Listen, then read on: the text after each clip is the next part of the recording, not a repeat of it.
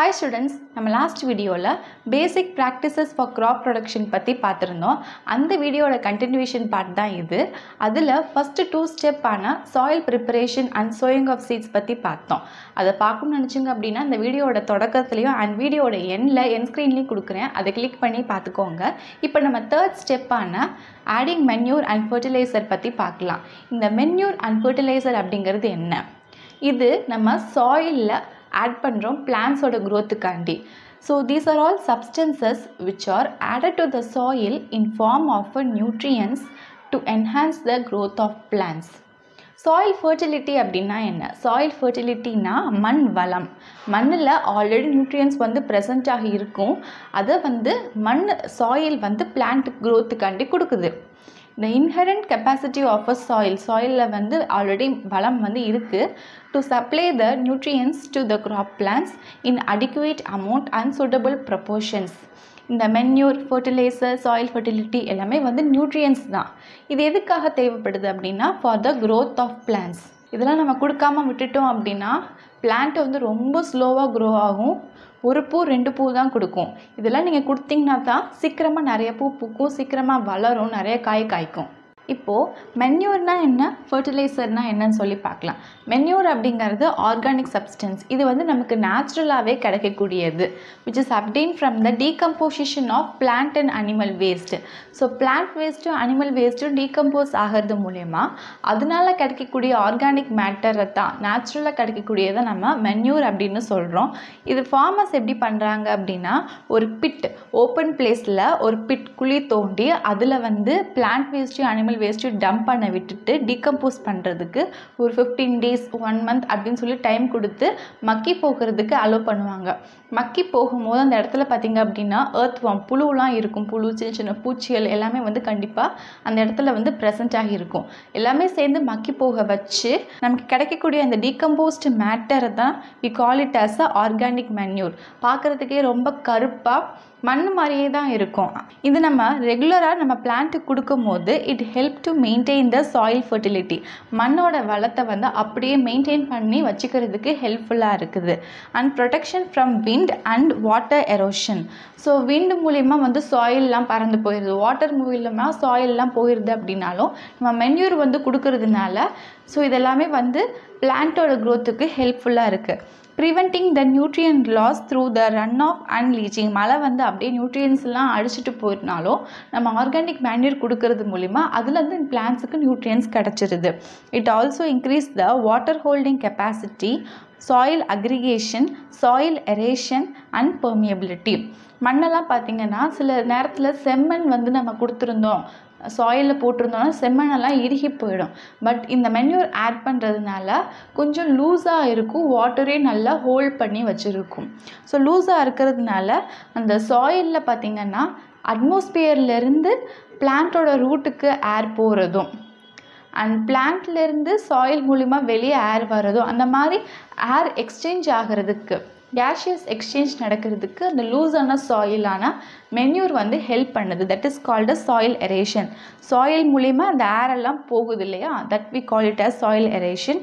And permeability, அந்த சாயிலில் வந்து ஊடுருவி போக முடியும். ரொம்ப மண்ணெல்லாம் இறுகி போய் இருந்துச்சு அப்படின்னா ஒரு புழு கூட அதுக்குள்ளே போக முடியாது. ரொம்ப தளர்வாக இருக்கும் போது மண்புழுவால் மூவ் ஆகி போக முடியும், உள்ளே போக முடியும், வெளியே வர முடியும். இந்த ஆர்கானிக் மன்யூரை நம்ம வீட்டில் நம்மளே கூட ப்ரிப்பேர் பண்ணலாம். நம்ம வீட்டில் செடி இருக்குது அப்படின்னா ஒரு செடியோட தொட்டி எடுத்துக்கோங்க. அண்ட் கண்டிப்பாக இந்த மண் தொட்டியோ இல்லை பிளாஸ்டிக் தொட்டிலையோ இது கண்டிப்பாக ஒரு ஓட்டை வந்து அங்கங்கே இருக்கும். ஆல்ரெடி இருந்தாலும் ஓகே, இல்லாட்டியும் கொஞ்சம் கொஞ்சம் ஓட்டை போட்டுக்கோங்க. ஃபஸ்ட்டு பேஸில் வந்து கொஞ்சம் மண் வச்சுட்டு அதுக்கப்புறம் உங்கள் வீட்டில் இருக்கக்கூடிய வெஜிடபிள் வேஸ்ட், ஃப்ரூட் வேஸ்ட் இதெல்லாம் நீங்கள் போட்டுட்டு திரும்ப அதுக்கு மேலே மண் போட்டு விட்டுருங்க. இதை வந்து டீகம்போஸ் ஆகிறதுக்கு ஒரு 15 days டைம் கொடுங்க. அண்ட் இந்த 15 days டைமில் வந்து நம்ம அப்பப்போ குச்சி வச்சு கிண்டி விட்டுக்கிட்டே இருக்கணும். இது கொஞ்சம் கொஞ்சமாக டீகம்போஸ் ஆக அந்த இடத்துல வந்து மண்புழு, சில பூச்சிகள் எல்லாம் வரத்தான் செய்யும். இது ஃபுல்லாக டீகம்போஸ் ஆயிடுச்சு அப்படின்னா இது வந்து ஒரு நியூட்ரியன்ஸ் நம்ம பிளான்ஸுக்கு அழகாக நம்ம வீட்டிலேயே ப்ரிப்பேர் பண்ணி நம்ம வீட்டில் இருக்கிற செடிக்கு நம்ம கொடுத்துடலாம். நெக்ஸ்ட்டு ஃபர்டிலைசர் அப்படிங்கிறது என்ன? இது வந்து நம்ம கெமிக்கலாக ப்ரிப்பேர் பண்ணுறது, இது வந்து நேச்சுரலாக ப்ரிப்பேர் பண்ணுறது, நம்ம vegetable waste and fruit waste வச்சு நம்மளாக ப்ரிப்பேர் பண்ணுறது. So fertilizer is a chemical substance that are added to the soil to improve the plant growth and yield. இந்த ஃபர்டிலைசரில் என்னெல்லாம் இருக்குன்னா urea, ammonium sulphate, super phosphate, potash and NPK. NPK ஃபர்டிலைசர்னு நம்ம நார்மலாக கேள்விப்பட்டிருப்போம் இல்லையா? N-னா நைட்ரஜன், P-னா பாஸ்பரஸ், K-னா பொட்டாசியம். இந்த fertiliser வந்து it improve the quantity of food available. So நம்ம பாப்புலேஷன் வந்து அதிகமாகிட்டே போகுது. அப்படிங்கிறப்போ நமக்கு நிறைய சாப்பாடு வேணும். அப்போ அதுக்காண்டி ஃபர்டிலைசர், கெமிக்கல் ஃபர்டிலைசரை கொடுத்து ஃபுட்டோட குவான்டிட்டியை, அளவை வந்து நம்ம இன்க்ரீஸ் பண்ணுறோம். although their long-term use is debated by the environmentalist. அப்படின்னு நமக்கு ஒரு விதத்தில் பயனுள்ளதாக இருந்தாலுமே இந்த கெமிக்கல் ஃபர்டிலைசர் பார்த்திங்க அப்படின்னா மழை பெய்யும் போது அந்த ஃபர்டிலைசர் எல்லாம் மழை தண்ணியில் அடிச்சுட்டு போயிடுச்சு அப்படின்னா கண்டிப்பாக அந்த கெமிக்கல் எல்லாம் வேறு எங்கேயாச்சும் ரிவர்லேயோ லேக்லேயோ போய் கலக்கும் போது அந்த கெமிக்கல் வந்து நமக்கு ஹார்ம்ஃபுல்லாக தான் இருக்குது. அதனால இது ஒரு என்விரான்மெண்ட்டுக்கு இந்த கெமிக்கல் ஃபர்டிலைசர் அப்படிங்கிறது கொஞ்சம் தீங்கும் கூட தான். இப்போது third ஸ்டெப்பான adding manure and fertiliser பார்த்தாச்சு. Next fourth step irrigation. Irrigation அப்படிங்கிறது என்னென்னா supply of water to graphs at regular interval. So regular இன்டர்வலில் நம்ம கிராப்ஸ்க்கு வந்து வாட்டர் சப்ளை பண்ணணும். இந்த வாட்டர் எதுக்காக தேவை அப்படின்னா for the proper growth and development of plants. பிளான்ஸோட growth and டெவலப்மெண்ட்டுக்கு water கண்டிப்பாக தேவை. ஸோ மண்ணில் நம்ம தண்ணி ஊற்றினோம் அப்படின்னா அந்த செடியோட ரூட் வந்து மண்ணில் தான் இருக்குது. அந்த ரூட் வந்து தண்ணி அப்சர்வ் பண்ணி பிளான்ஸுக்கு வந்து கொடுக்குது. இந்த இரிகேஷன், அதாவது நம்ம வாட்டர் சப்ளை பண்ணுறோம் இல்லையா, அதோட டைம் அண்ட் ஃப்ரீக்குவன்சி அப்படிங்கிறது it varies from graph to graph, soil to soil and season to season. So summer சீசனில் தண்ணி அதிகமாக கொடுக்கணும், பட் ஆனால் வின்டர் சீசன்லேயும் கொஞ்சம் தண்ணி கொடுக்கணும். ரெய்னி சீசனில் நமக்கு தண்ணி கொடுக்கணும் அவசியமே கிடையாது. ஒவ்வொரு சாயிலுக்கு தகுந்த மாதிரியும் தண்ணி எவ்வளோ கொடுக்கணும் அப்படிங்கிறது மாறும். அண்ட் ஒவ்வொரு க்ராப்புக்குமே அது மாறும். எப்போ கொடுக்குறோம், எந்த நேரத்தில் வந்து தண்ணி கொடுக்குறோம் அப்படிங்கிறது ரொம்ப இம்பார்ட்டன்ட் தான்.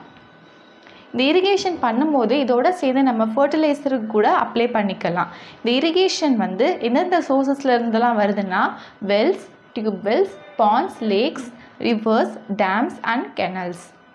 ஒரு எஃபெக்டிவான இரிகேஷன் அப்படிங்கிறது என்னென்னா it is a controlled and uniform supply of water to crops in required amount at right time with minimum expenditure. So கம்மியான செலவில் போதுமான அளவுக்கு நம்ம கொடுக்கணும். அட் த ரைட் டைமில் கொடுக்கறதுக்கு பேர் தான் எஃபெக்டிவ் இரிகேஷன். இந்த இரிகேஷன் அப்படிங்கிறது 2 மெத்தட்ஸில் பண்ணலாம். ஒன்று வந்து traditional method, another one is modern method. இப்போ ஃபஸ்ட்டு நம்ம ட்ரெடிஷ்னல் மெத்தட் பற்றி பார்க்கலாம். ட்ரெடிஷ்னல் மெத்தட் அப்படிங்கிறது நம்மளாக பண்ணக்கூடியது. It is done manually. Farmers வந்து வெல்ஸ் அண்ட் கெனல்ஸ்லேருந்து வாட்டரை புல் அவுட் பண்ணுவாங்க பை ஹிம்செல்ஃப். ஒன்று அவங்களா பண்ணுவாங்க, இல்லைனா கேட்டில் யூஸ் பண்ணி தண்ணியை எடுத்து அதை வந்து ஃபார்மிங் ஃபீல்டுக்கு, வயல் நிலங்களுக்கு கொடுப்பாங்க. அப்படி இல்லை அப்படின்னா பம்பை யூஸ் பண்ணியும் பண்ணலாம். பம்ப் அப்படிங்கிறது it will lift water from the various sources. இந்த பம்ப் ரன் ஆகிறதுக்கு few important source of energy வந்து தேவைப்படுது. They are diesel, biogas, electricity and solar energy. இதில் ஏதாச்சும் ஒரு சோர்ஸ் ஆஃப் எனர்ஜி யூஸ் பண்ணி பம்ப் வந்து ரன் ஆகி வாட்டர்ஸை வந்து லிஃப்ட் பண்ணி வயல் நிலங்களுக்கு கொடுக்கும். அப்போது நம்ம எந்த மெத்தடை யூஸ் பண்ணுறோம், ஒன்று ஃபார்மர்ஸ் அவங்களா பண்ணுறாங்களா, இல்லை கேட்டிலை யூஸ் பண்ணி பண்ணுறாங்களா, இல்லை பம்பை யூஸ் பண்ணுறாங்களா அப்படிங்கிறது வந்து த method of pulling water it will varies from place to place. இந்த ட்ரெடிஷ்னல் மெத்தடோட மெயின் அட்வான்டேஜ் என்ன அப்படின்னா இது வந்து ரொம்ப சீப்பர். ஆனால் இந்த மெத்தடுக்கு டிஸ்அட்வான்டேஜும் இருக்குது. இதோட எஃபிஷியன்சி வந்து poorer. there is a uneven distribution of water.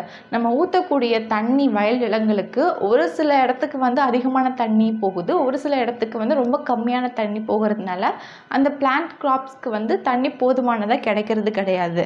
அது மட்டும் இல்லாமல் this also leads to the heavy water loss.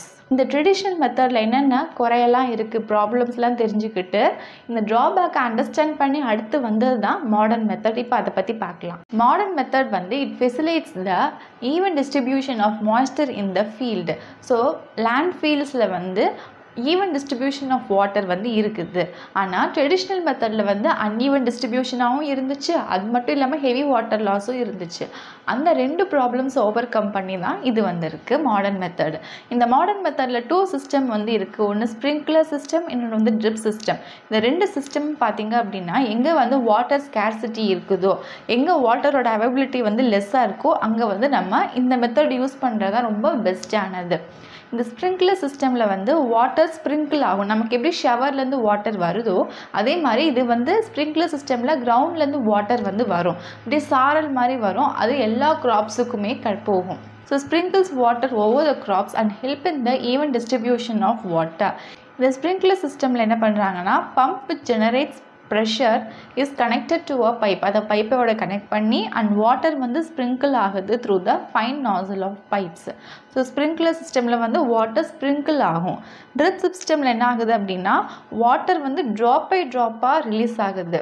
Exactly at the root zone using a hose R pipe. So hose R பைப்பில் சின்னதாக ட்ராப் பை ட்ராப்பாக வாட்டர் ரிலீஸ் ஆகுது at the root zone of a plant. And tissue system is considered as a effective one. ரெண்டுமே வந்து எங்கே water ரொம்ப ஸ்கேர்சிட்டியாக இருக்குதோ அங்கே நம்ம யூஸ் பண்ணிக்கலாம். Do you know global population வந்து இயர் 2050 9 பில்லியனை வந்து ரீச் பண்ணிடும்னு எக்ஸ்பெக்ட் பண்ணுறாங்க. அப்போது இதில் ஃப்ரெஷ் வாட்டர் ரிசோர்ஸ் அப்படிங்கிறது நமக்கும் தேவைப்படுது, ஃபார்மிங்க்கும் தேவைப்படுது. அப்போ ஃபார்மிங்க்கே வந்து 70% வந்து யூட்டிலைஸ் பண்ணுற மாதிரி இருக்கிற அப்போது efficient and sustainable water use அப்படிங்கிறது தேவை for our own generation and future generation. நம்ம வாட்டரை வந்து ரொம்ப கம்மியாக தான் யூஸ் பண்ணணும். எவ்வளோக்கு கரெக்டாக இருக்கணுமோ அவ்வளோ கரெக்டாக நம்ம யூஸ் பண்ணணும். தேவைக்கு அதிகமாக யூஸ் பண்ணிட்டோம் அப்படின்னா ஃப்யூச்சர் ஜென்ரேஷனுக்கு வாட்டரோட லெவல் வந்து குறைஞ்சிரும். இப்போ ஃபார்மிங்கில் பார்த்திங்கன்னா ட்ரிப் இரிகேஷன் அப்படிங்கிறது பெட்டர் சொல்யூஷனாக இருக்குது for the economical use of water. இதோட இந்த வீடியோ முடியுது. இன்றைக்கி இந்த வீடியோவில் நம்ம 3rd step and 4th ஸ்டெப்பான adding manure and fertilizer and along with irrigation பற்றி பார்த்தோம். நெக்ஸ்ட் 2 ஸ்டெப் மட்டும் இருக்குது, வீடிங் அண்ட் ஹார்வெஸ்டிங் கிராப்ஸ். அதை நம்ம நெக்ஸ்ட் வீடியோவில் பார்க்கலாம். இன்றைக்கி நடத்தின concept I hope this will be useful to you. இதில் ஏதாவது டவுட் இருந்துச்சு அப்படின்னா you can ask me in comment section. நான் என்னோட சேனலில் ஃபிசிக்ஸ், பயாலஜி, கெமிஸ்ட்ரின்னு எல்லா கான்செப்ட்டும் கவர் ஆகிற மாதிரி இது வரைக்கும் ஸ்டாண்டர்ட் 6 எல்லா டேர்மும் கம்ப்ளீட் பண்ணிவிட்டு standard 7 and standard 8 first term and second term முடிச்சுட்டு இப்போ நான் 3rd டேர்ம் போட்டுட்ருக்கேன். நான் போகிற நிறைய வீடியோஸ் கண்டிப்பாக உங்களுக்கு யூஸ்ஃபுல்லாக இருக்கும். இது வரைக்கும் போட்ட வீடியோஸ் எல்லாம் என்னோட சேனல் பிளேலிஸ்ட்டில் இருக்குது. You can go there and see it. Share among your friends circle, subscribe my channel and thank you for watching.